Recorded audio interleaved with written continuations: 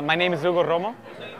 I started around 2001, and it was kind of like by accident. I just took classes as a form of therapy, you know what I mean? I was kind of inspired, if you know the comic artist James O'Barr, he did The Crow.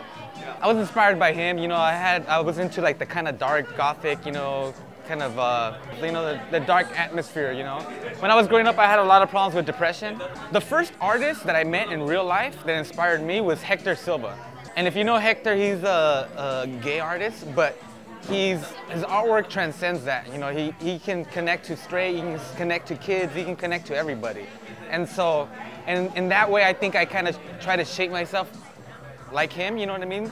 I try not to put myself in any niche. Art is for everyone, not just your neighborhood, but for everyone. It's to share, And so that's my mentality, If I just do, Mexican stars, then I'm just gonna stay in that community. But if I expand and I do American, Chinese, black, white, doesn't matter.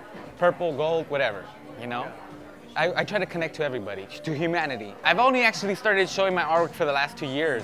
Kind of got into art by accident. It was never really my wish to become an artist. It just happened.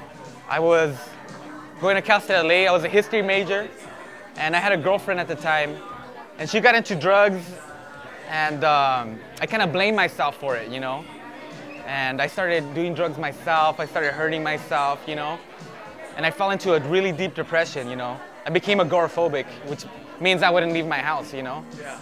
And during that period, I kind of turned to my art to kind of heal myself, And I just started doing a lot of portraits, and I just kept working at it, man. And slowly I started getting better and better, and my confidence started building. And then around maybe 2007, 2008, I started doing some murals with mi clan murals, Raul Gonzalez. I'm very thankful to him because he exposed me a lot into what is the art world, because there's different aspects, there's murals, there's portraiture, there's graffiti, there's different stuff, So what really got me started was that my dad got cancer. And so I think I started learning to live for the moment, And I said, you know what, I'm either gonna make it or not. I got connected with Echoes through one of my friends, Jesse Hinojosa, who's also an artist. He exposed me to a lot of different art scenes, one being the LGBT community.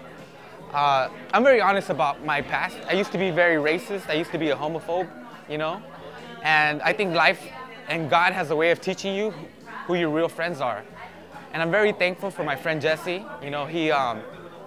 He came into my life at the right time, and he showed me a lot about what it is to love and what it is to be a friend, a true friend, And so Jesse was the first person to kind of encourage me to start showing my artwork, So I'm gonna be forever thankful for him, I don't know where I would be without him, to tell you the truth.